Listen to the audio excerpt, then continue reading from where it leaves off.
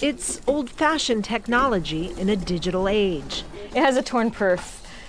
Handling reels of 35mm fascinates Carolyn Funk, but jobs like hers as a movie projectionist are becoming increasingly rare. I've been doing this for 10 years, so it's only become more interesting in that particular time frame because, film projection has basically become obsolete in that time. Until very recently, this is how all movies were seen. Now, 95% of U.S. theaters have converted to digital projectors. That cuts down on shipping and labor costs.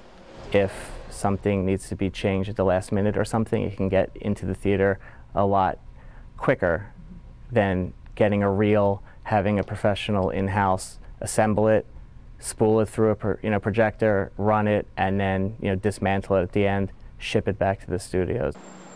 This Manhattan theater dusted off its old projectors recently for the epic space odyssey Interstellar. The movie was released early to theaters that showed it on film at the insistence of its director, Christopher Nolan.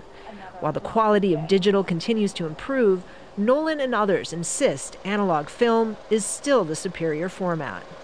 Watching a movie on film has become a rare treat, increasingly reserved for museums like this one dedicated to the moving image in New York and art house theaters. But digital formats still have their limitations. Especially when it comes to preservation, say industry insiders. The Criterion Collection is a company which specializes in restoring analog films to digital for the home movie market.